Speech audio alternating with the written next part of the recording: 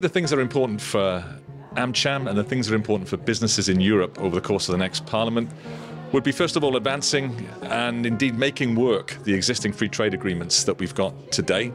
I think the second thing we have to focus on is supply chain resilience, and this means broad-scale strategic partnerships to ensure that supply chains across Europe are resilient given the environment we operate in today.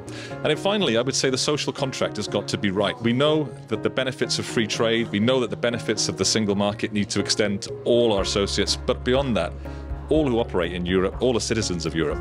If we do those things well, then I think there's hope for the next 4 years.